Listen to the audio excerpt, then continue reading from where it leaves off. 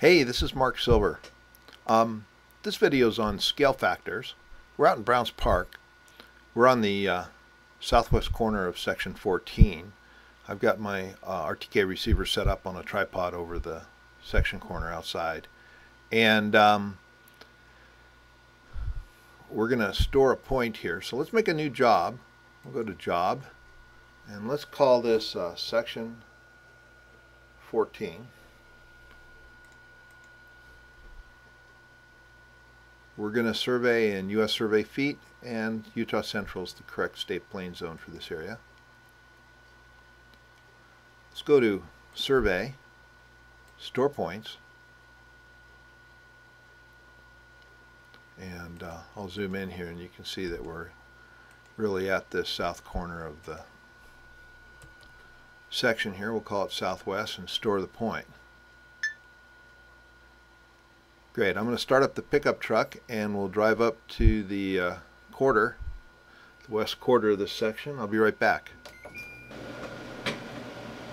That worked out good. Let's store the quarter. We'll give it a Q description. And it'll take it just a little bit longer to go up here to the north corner of this section. Northwest corner, so we'll attribute that and store that point.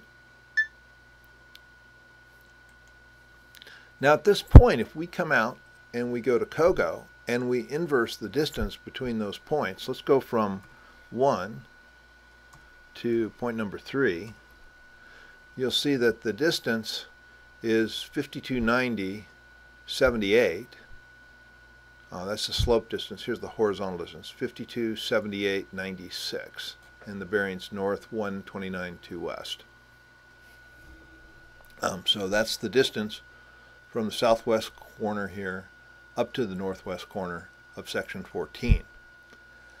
But these are grid measurements. They don't reflect the true distance on the ground. If you're not familiar with the difference between grid and ground, I've got another video that should explain it fairly well. Well, you know, we can go in and have Carlson display distances that are on the ground. We do that by going to Equipment and then Localization and the GPS tab. Down here at the bottom there's a box, Use Grid to Ground. Now at this point, since we're at the northwest corner, we could just read the GPS receiver, which will tell Carlson our latitude. It knows the scale factor for the state plane zone we're in, and it will compute a combined scale factor of 1 and a little bit of change. Hit the green check mark here.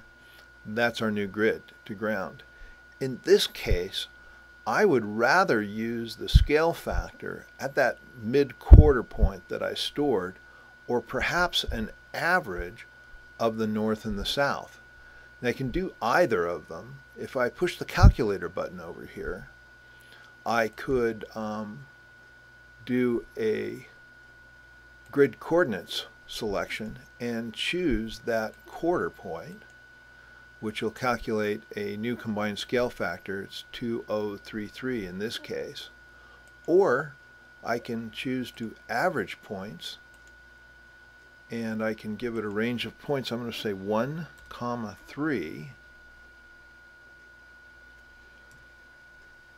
And so it adds both points 1 and 3, calculates the scale factors and the sea level adjustments, and then calculates a combined scale factor here. This is probably the most reasonable method for this retracement of the west line of 14 here, so I'm going to choose to do that. Now this average correction generates a point that it's applied at, and it'll be the midpoint of those two. I could save that by pushing this button here. We'll do that. Let's store it as point 9004. That'll add it into our job. Now we've got a grid to ground scale factor being applied here. We'll accept that. We've got a scale factor in here. And you'll see that if we come back out and go to COGO and then to inverse, and again if we inverse between 0.1 and 0.3, now you'll see that we have the same bearing.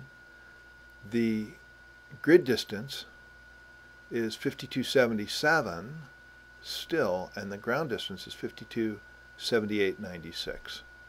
So that's the effect of having a scale factor applied to this job.